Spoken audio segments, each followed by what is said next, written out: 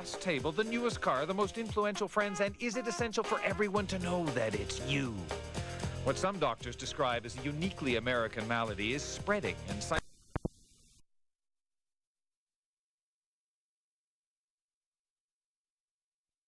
or policies of Oshkosh Community Access Television, the City of Oshkosh, the Oshkosh Cable Television Advisory Commission, or Time Warner Cable.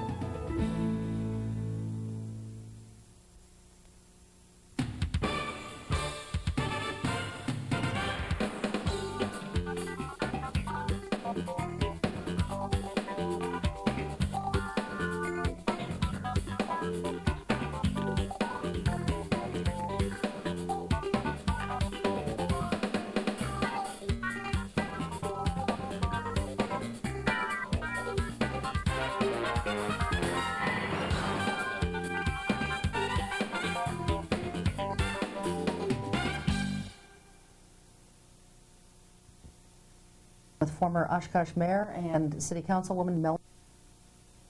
We're going to do something a little different on this particular segment of the show. In the past, of course, we've had guests. We're going to try something called Another Viewpoint, and that is where we will offer you our viewpoints on certain issues, whether it's the upcoming election, as one of the things will be that we touch on tonight, or other issues that are just going on in the community that affect all of us. So I guess, you know, the first thing... Let's dive right in. Let's dive right in. And, you know, before we dive right in and jump off the diving board here to dive in, you know, we want to hear from you folks, too. Right. This is a participatory type program. Obviously, you can't call in. That would be wonderful, but you know, we do want to hear from you. And throughout the show, you'll see the website address, the email address. Please feel free to contact us and let us know what your thoughts are on things. We want to hear your viewpoint, and we can share that on Another Viewpoint. Elections are coming up on Tuesday, November 5th. Locally, we've got 3 races for sheriff, right, district attorney, and the 54th Assembly District. We've tried to have most of these guests on the show. We were not entirely successful in doing that. Some were overly intimidated by us. I find that a little difficult to understand. I can't imagine why. In the sheriff's race, we've got Sheriff Mike Brooks, who's been in elected office as the sheriff. He was elected in '94 and took office in '95. He's the Republican candidate. He's being challenged by one of his own employees, Bob Hughes, who's running as the Democratic challenger, of course. Mike was on the show a few weeks back. I thought he did a good job. I thought Mike did a very good job. I thought that the budget is obviously going to be a big issue for people. They've seen the ballooning in the budgets. People are very conscious of belt tightening all over. It's very difficult when families are tightening their belts and they see government kind of exploding. Mike has a unique set of circumstances where the jail is being built and recommended by the county board. Bob Hughes made a good point, though. I mean, in the debate with the League of Women Voters, Bob had stated that, of course, much of the research into recommending the jail being built was done by Mike Brooks. So I think people have to decide, has Mike Brooks been doing a good job? Has Bob Hughes brought up any issues that could potentially unseat him?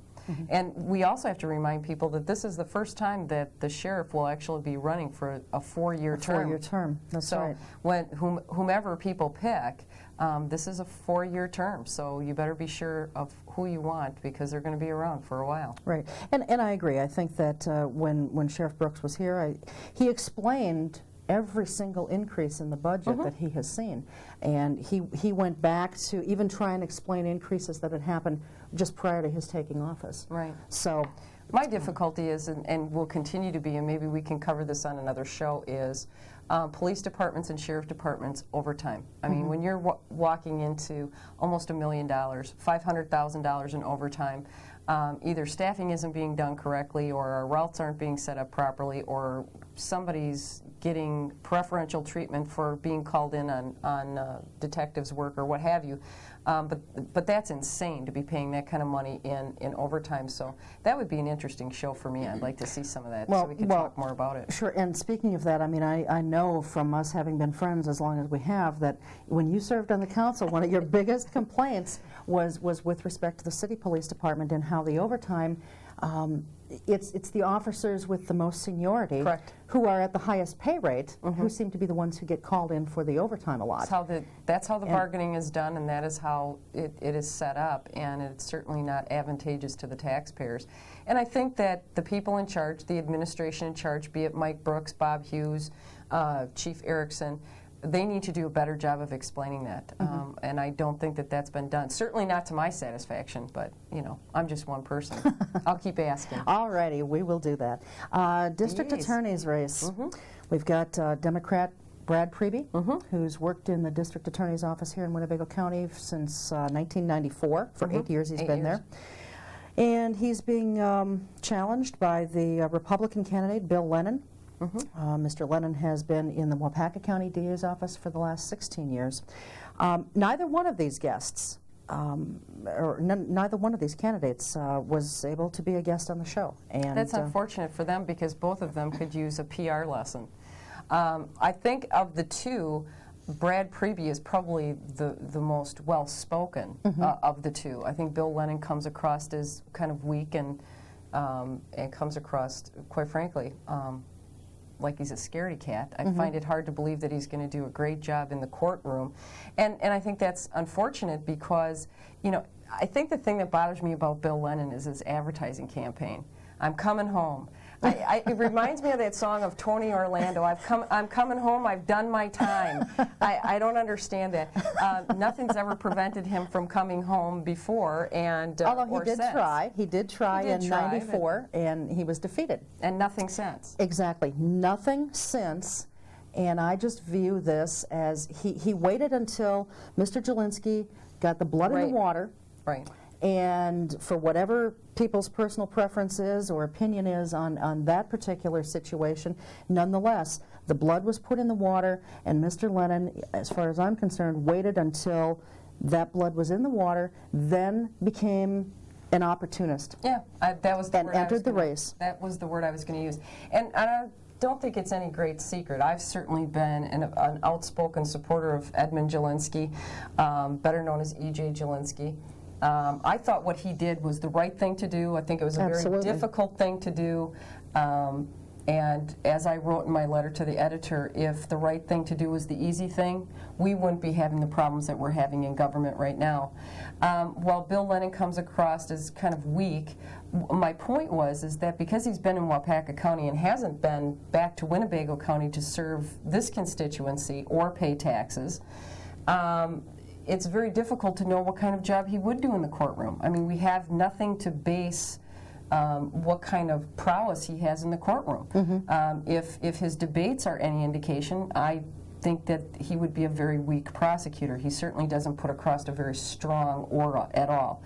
Now, contrary to that, I think Brad Priebe is a very well-spoken, very you know, I mean, he's very aggressive in his speech. I think he does a very good job. Although I did notice that when I closed my eyes during the debate, I could have swore I heard Joe Paulus talking. They talk a lot alike. Similar. Even the inflection in their voices is very similar. That may just be by virtue of being in the office too long with him. I also don't like the idea of having policemen, detectives, certainly the higher administration, being involved in endorsements for either candidate, be it the sheriff or police administration. While I understand that these district attorneys work very closely with the police department, I also was on the council during the Pagel case. I was also on the council when there was a lot of unhappiness with the current DA, Joe Paulus, and preferential treatment for certain detectives who were sent out on cases at his bequest. I think that opens you up to very dangerous situations, and I think that Brad Priebe could have done a very good job. I think he's ran a very good campaign to this point, and he didn't need that to take it over the top. He's a very intelligent man, and you can tell that he knows. I've watched him in court. He's very convincing. I don't think he needed it. Well, and in seeing the debates, and that's the only place that we have had a chance to see them, because neither one bothered getting back to us about being on the show in a timely manner. You know, I've seen Mr. Priebe in a courtroom in my professional life, and have always thought that he's done a wonderful job. Mr. Lennon, I have no idea. I would like to sometime between now and the election actually go over to Waupaca County. I know he's got a jury trial coming up in I believe it's a homicide type case, starting the week of the election. It starts the day before the election. I would like to be able to get over there and at least see him in action a little bit. Maybe we could take our cameras, let everybody see it. Just zoom right in. I don't know how they'd feel about that, but you know, I guess one of the problems that I have with Mr. Lennon, I've got a few of them with him, but one of the problems that I have is, you know, he spent 16 years in Waupaca County and always as an assistant district attorney. He has never aspired within that community to become a deputy DA or even run for the DA's position. Right. He tried it once here 8 years ago. Got defeated and never heard from again. I also resent the fact, as a taxpayer and a constituent in this community, the fact that people seem to think that he should be elected by virtue of the fact that his family has done a lot in this community. I appreciate the fact that his family has done a great deal in the community, but I think that, you know, when you're looking to elect an individual, they should be elected on their merits. Not what their family has done. It's on what you know, not who you know. And quite frankly, both of them should be quite ashamed of themselves because they're running for a position in Winnebago County and neither one of them live here. And have not lived here and have not paid taxes here. That's always going to be a bone of contention for me. I mean, you want the big paying jobs and you want all the accolades and you want all this and you want all that. If these guys are so concerned about Winnebago County by virtue of what they do for a living, come on here and live with us. Help support the security systems that you're talking about putting into the courthouse. Help pay for them. Sure. You know, so, you know, maybe that, you know, probably went out on a limb on that one. Why not to vote for somebody for DA just because they don't live in the county? But it will, I think it's important to let people know that who's ever elected will have to become a Winnebago County resident. Right. And thank God for that. You know, there's in the last few weeks there's been some stuff in the paper about Mr. Lennon. You know, Mr. Priebe came out and said, well, he won't be prosecuting drug cases. And Mr. Lennon immediately kind of slapped him upside one, you know, side of his head and down the other because, you know, he said that's absolutely not true. This is mudslinging. Well, you know, I get so sick and tired of people throwing around this word mudslinging. If you're saying that, if you're attacking someone's work product, that is not mudslinging because you're running for office because of their work product. Right. Or because you feel you can do a better job. That is not mudslinging, and I think if people are going to sling around the word mudslinging, they need to understand what it truly is. Well, and it's a great spin tactic. Sure. I mean, anytime anybody's kind of a weak sister and they're uncomfortable, geez, somebody's actually attacking me, I'll call it mudslinging and then everybody will get behind me because it's dirty politics. Sure. There's nothing dirty about airing factual information, just like in Joe Paulus's case. You know, is it uncomfortable? You bet. Did it happen on work hours? You bet. It's all. When you are in an elected office, you had better make sure that you conduct yourself in a manner that can be held up as an example. And if you can't or you choose not to, then for God's sake, don't run for public office. Do us all a favor. Stay at home. Get a different job. But don't come whining that people are slinging mud. Right.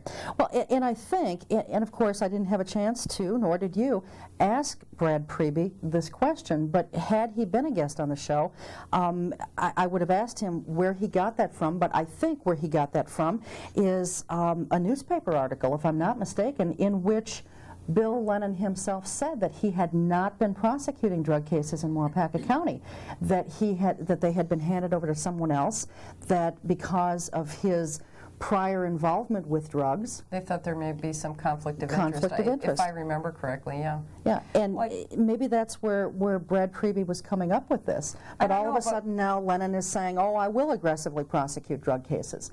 Well, you know, I guess we'll never know the answers to those questions because neither one of them was considerate enough to, not only us, but the constituency that we will have viewing this program to get those across.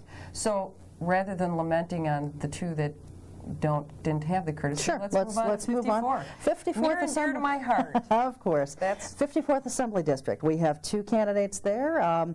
The incumbent is Republican Greg Underheim. He's been in the Assembly. He was first elected in a special election in 1987. He has been re-elected since 1988. hissing at this point would probably be inappropriate. Yeah? Hissing, booing, we don't want that. Hate to have to slap you. Oh boy.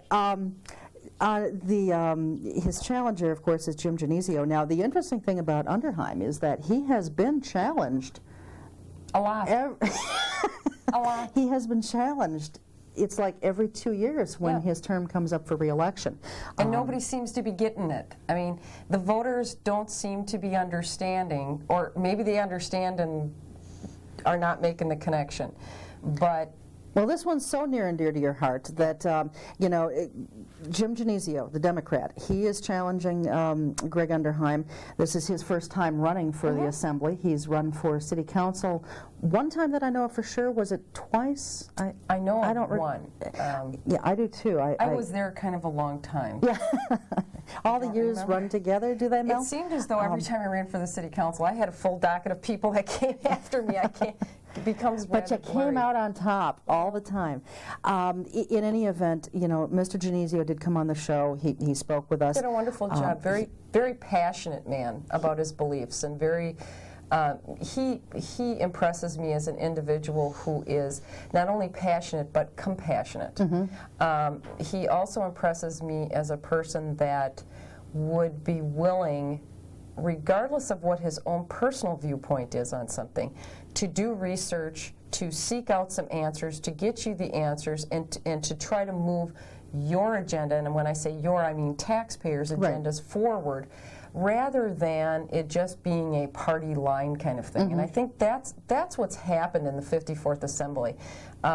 There's just been so much party agenda crapola that's been pushed forward, and you know, you tout in the party line and the Republican platform and the Democrat platform, and for me personally, I want to know that the person that I put in office has the fortitude and the concern for me when I call, that it's not just going to be put on the back burner because I didn't write the campaign check. You know, I mean, and I believe Mr. Genesio has proven himself to be that kind of a person. Not special interest. He's not taking PAC money. Greg was another one who didn't feel as though he needed to show up on the show. And quite frankly, after running against him, they will tell you as an incumbent not to give airtime to your opponent, not to debate, and not to come on shows like this, because every time that you do that, you give the guy or the gal who's against you, who's coming up against you, free advertising. But in this particular case, Genesio got it anyway. He was gracious enough, kind enough to come on the show. Sure. And Mr. Underheim could have had that same advantage. Shared revenues, I know, is a killer in this race for Mr. Underheim. At least that's how I feel. Well, Mr. Underheim would lead you to believe that he is some sort of hero as far as shared revenue goes. He actually was out and out disingenuous in the debate for the League of Women Voters when he talked about the fact that with shared revenue, he had looked out for the 54th Assembly District by supporting only a $100 million cut. Well, I'm here to tell you that that simply is not true. Mr. Underheim supported the Joint Finance Committee's recommendation of a 50% or $500 million cut when it came out of committee, and just flat out said, "You bet, I'll do it."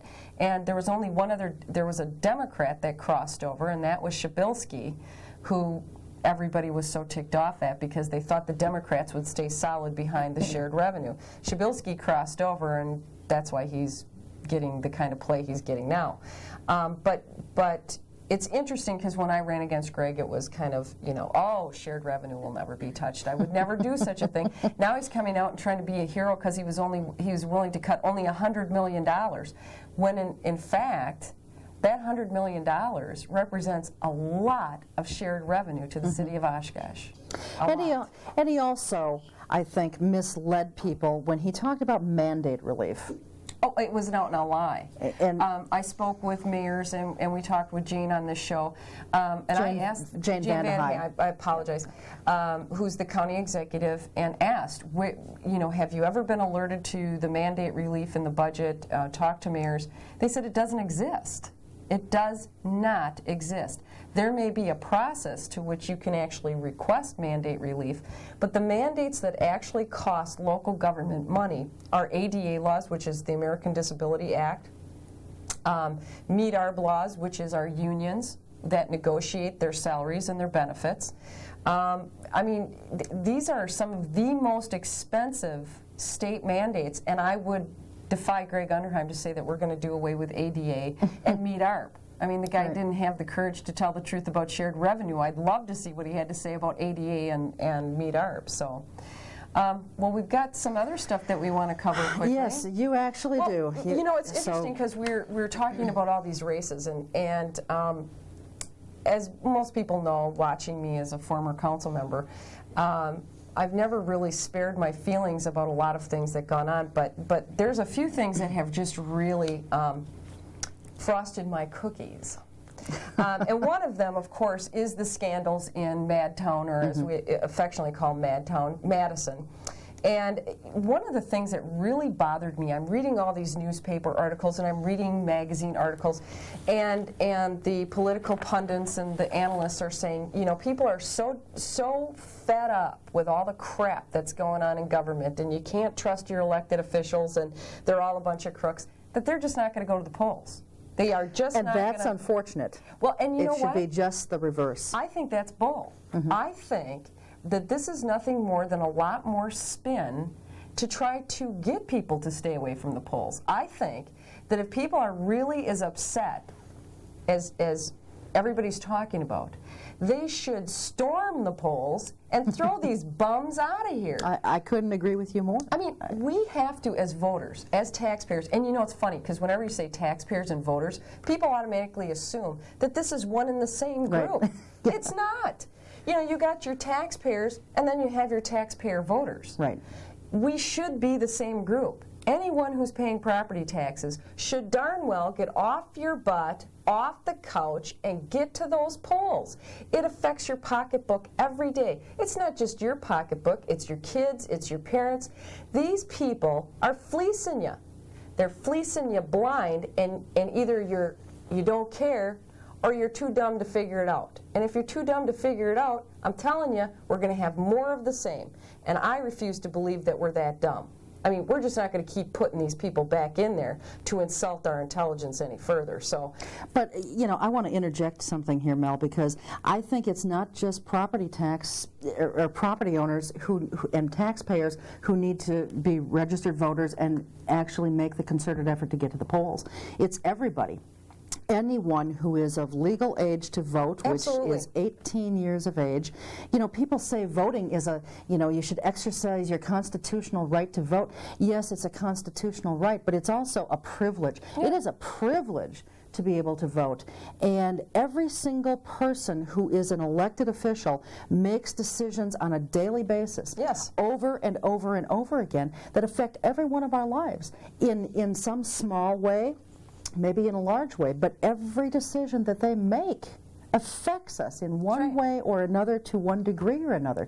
And this is important stuff. And you know, I know people who they're so disgusted with politics, they have no interest in politics, and that's fine, but you know, it's going to come back to haunt you at some point. Well, you know, they're the same people that will sit around and whine and say, well, this guy's a bum and they don't know what they're talking about. And I've watched school board meetings, and I watch council meetings, and you know, I mean, I try to stay up on things, and it's interesting. You'll see these huge influxes of people when it's an issue that deals with just their neighborhood. Sure. Then you never see them again. Well, do they figure that this stuff isn't good? Like you said, little things, big things. I really want to get people to understand that this community needs your help. I mean, it's a call to arms, literally, and I'm not trying to overreact. If you want jobs, if you want businesses in this community, if you want money to spend, be able to send your children to school, and actually have some sort of future, and pray tell, actually decide to retire at some point and be able to feed yourself, you need to get off your butt and do something about it. I mean, what do we got to do? We've got people who are, we've got an entire leadership in Madison that's up on felony charges, for God's sake. I mean, if it doesn't happen to you now, if you are not inspired now, you just are never going to be.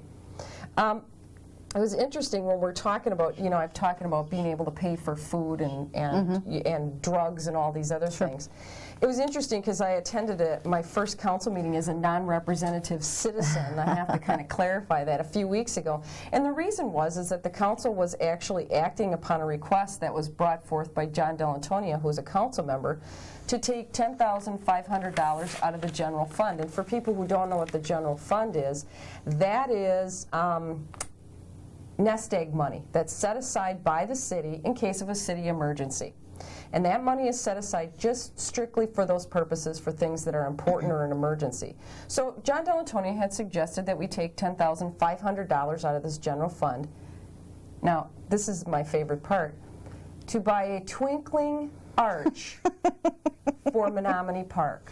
Now, For the holiday season. For the holiday season, $10,500 for a twinkling arch in Menominee Park. Now, despite the fact that this might be just wonderful to look at, it just seemed a little ridiculous at this particular stage when we are struggling as a city with looming, probably double-digit increases in our property taxes. Absolutely. We are looking at a state budget that is absolutely disastrous. It's calculated to be a $2.8 billion deficit. And the elimination of shared revenue, potentially. And we're actually talking about buying a twinkling arch at $10,500. Now, thank God for Paul Esslinger, because Paul had actually said, you know, gee, I don't think this is a great idea, but if you're all hell-bent on buying the twinkling arch, could we at least own it instead of giving it away? And so the discussion ensued, and thankfully, it was voted down. It was defeated. But not before Councilor Mark Harris had the opportunity to say what a great idea this was to spend $10,500. It really wasn't that much money. Now, what world do you come from that $10,500 isn't a lot of money for a twinkling arch? Well, and you know, the thing is, by comparison standards, when you look at the overall budget that the city is dealing with, right, 10.5 probably isn't a hell of a lot. But, you know, it all adds up. Well, and I guess from a prioritization standpoint, was this something that was that important that you would take it out of general fund? I mean, the whole purpose for general fund is to, number one, make sure that our bond rating is good and solid so we can borrow money for the really important things at a relatively good rate. But what was really interesting about this, Cheryl, is Mark Harris is telling us that 10.5 isn't really a lot of money and this is a great idea and I think we should do this. In the ensuing week, he appeared on this stage with the United Way people, wanting to make sure that people participated in the food drive for the Boy Scouts, because the food pantries are getting hit harder than ever because people can't afford food. I know. I know. Don't understand. And we could go on and on and on, and I'm sorry. And I've got pages and pages. So if you like this segment, write to us and tell us, because we can do this again. And we will. We will, because we will share people's views and so forth when they write in, and we will do this again, talking about different things that are going on. Thanks an awful lot for joining us. We hope to see you next time. Check out the website. Feel free to write us with your comments and questions. You know, we want to hear from you. We want you to participate, so feel free to join in. And in the meantime, keep your eye right here on us, because we've got our eye on Oshkosh. Take care.